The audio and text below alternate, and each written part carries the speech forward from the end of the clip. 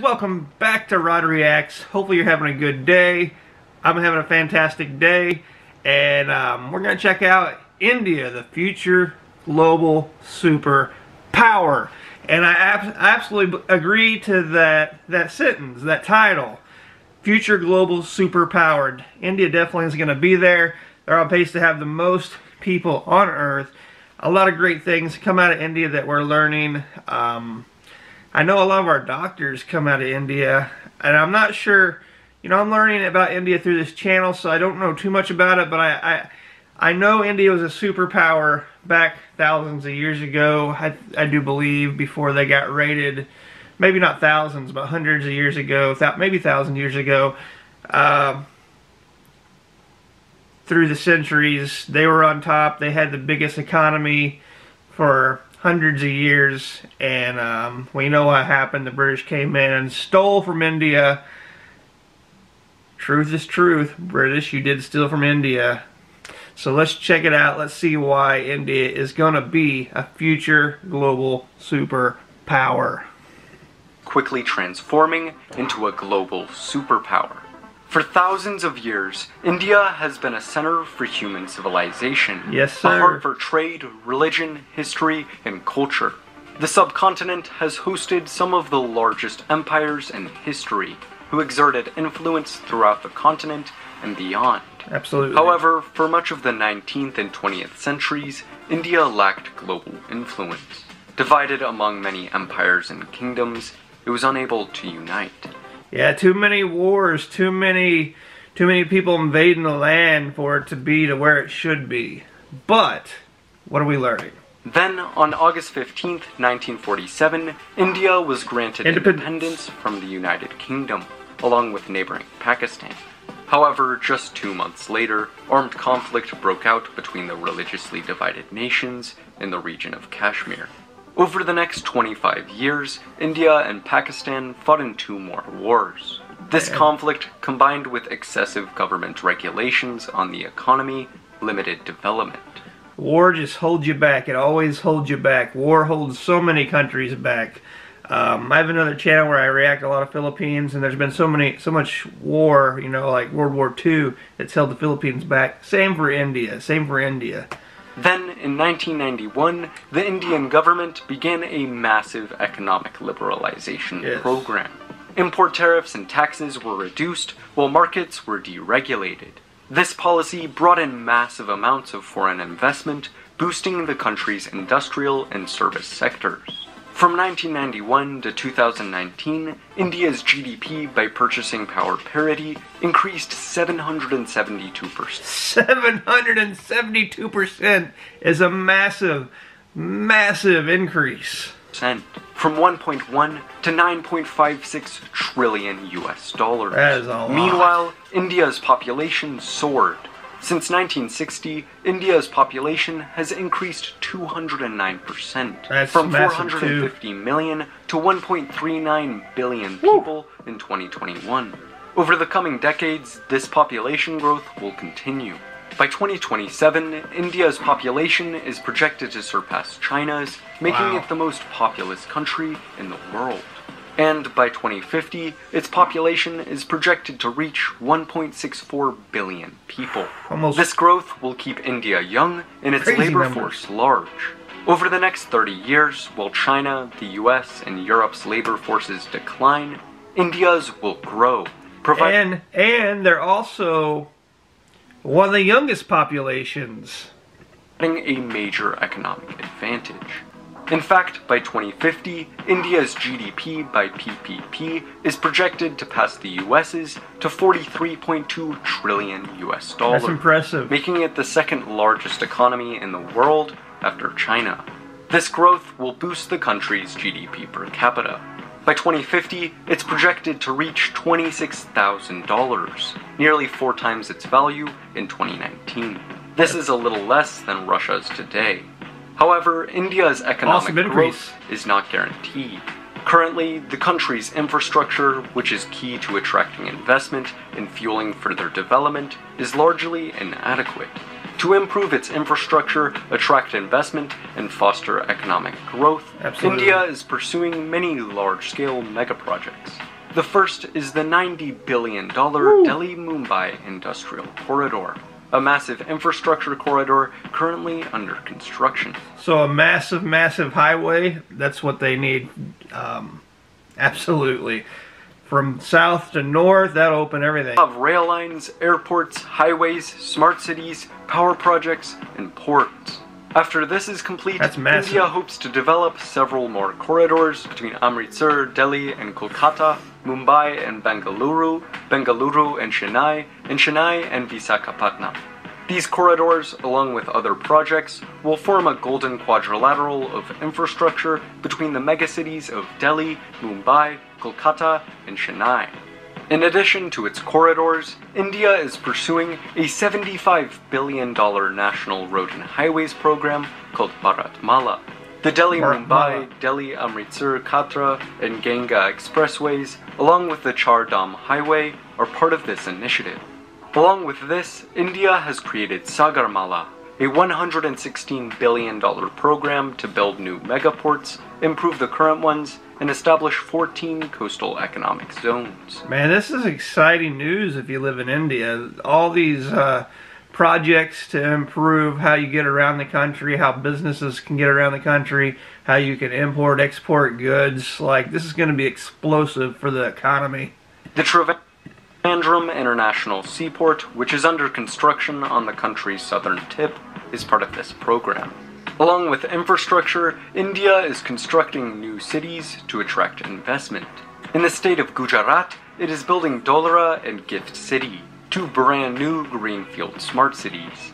Meanwhile, it is continuously developing Navi Mumbai, where it is building a $2.2 billion international airport. Ooh. Hopefully, these mega projects and smaller ones will successfully attract investment and they boost will. economic growth, They will. making India a global economic powerhouse.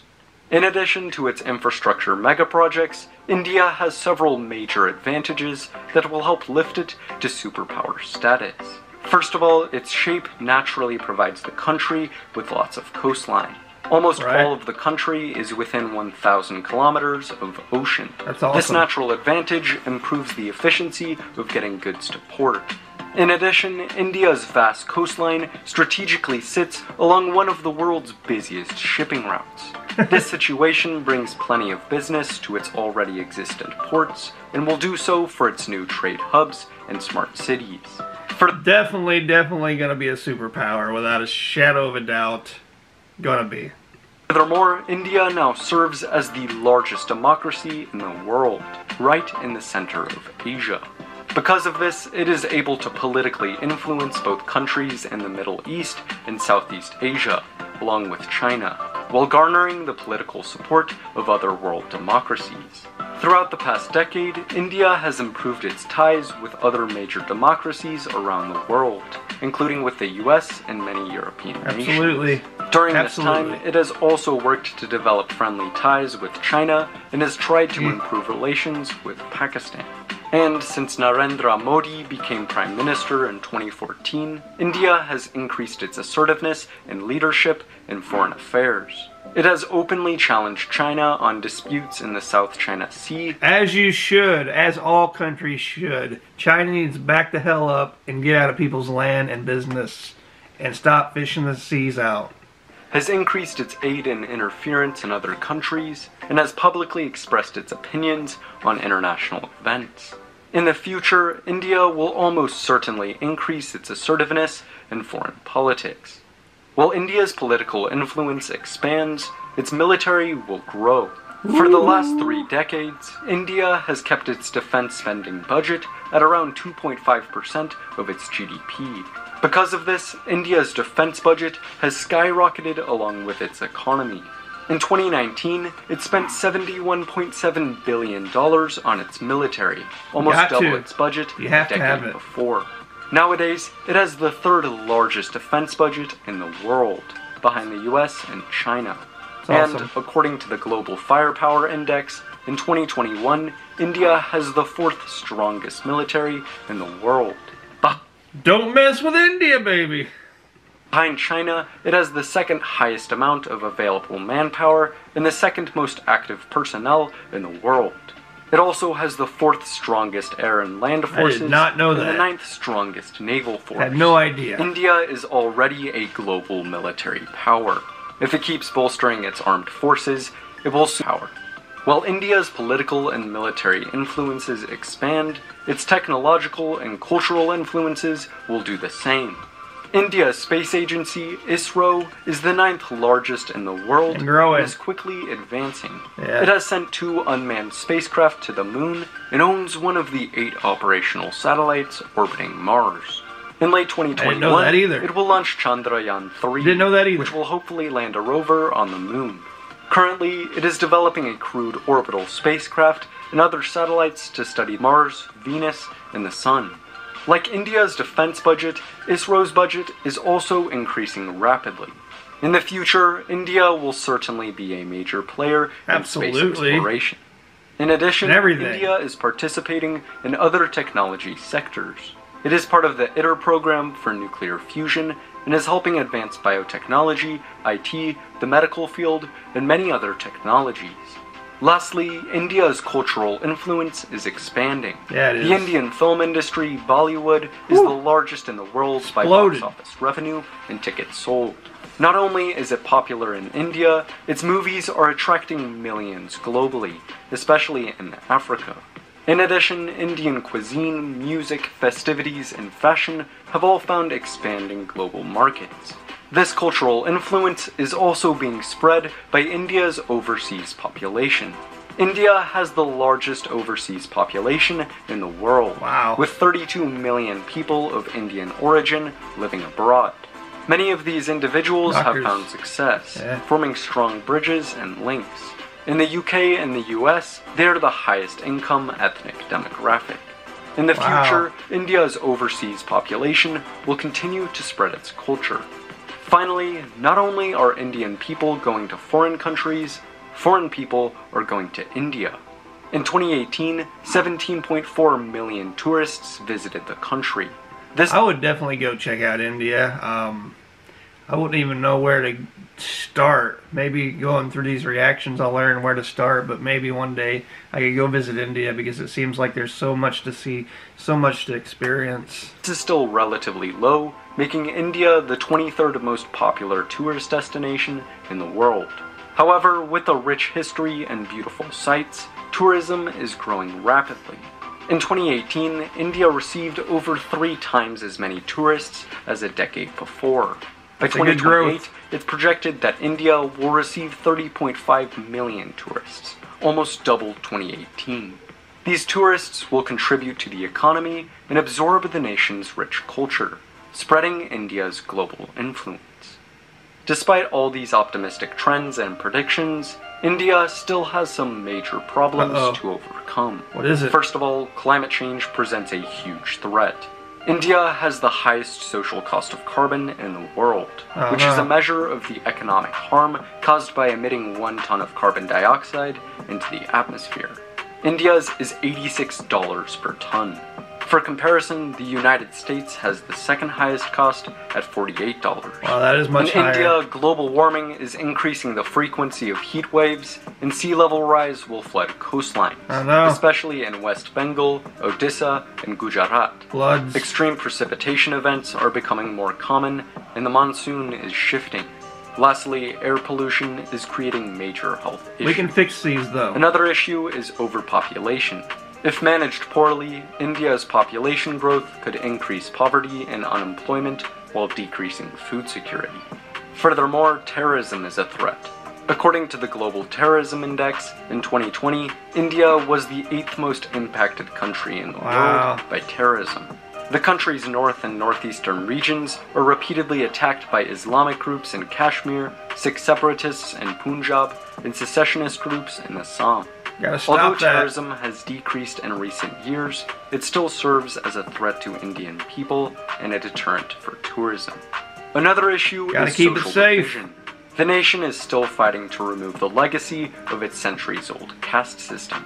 Currently, many lower caste individuals lack education and economic opportunities. On top of all this, India is now dealing with the coronavirus, which has caused an estimated 155,000 deaths as of February 2021 and decreased the Indian GDP by 8% in 2020. And still, India has border disputes with China and Pakistan. During the summer of 2020, the Chinese and Indian militaries engaged in skirmishes near the country's disputed border. Why do we call them skirmishes? I'm pretty sure I see in the news where they don't use weapons, they use other things when they have skirmishes, which makes no sense to me, but maybe you guys can let me know. Lastly, massive protests have broken out against 3 Farm Acts passed by the Indian Parliament. This, combined with growing ethnic and religious division, threatens the country's stability. Despite all these issues, India is developing quickly. India's economy, military, and cultural and political influences are expanding, setting it up for global superpower status. Ooh. What do you think? Will India become a global superpower? Let's talk about it in the I agree 110,000% that India is well on its way to be a superpower. Even with the issues, every country has issues. The United States definitely has a lot of issues, and you can't name one country where there's no issues. So it's getting past the issues, getting past the problems. It's figuring out how to fix it and making solutions. And you can do that while you're growing the other stuff, the economy and the military and the technology and fixing poverty. You can do both at once if you put your mind to it and you put smart leaders up there to be able to figure those things out. So very interesting video, and my answer is yes. India will be a future global superpower. What's your thoughts? Comment down below. Hopefully you subscribe, you share the video, you like, all those fun things, and I'll see you next time. Peace.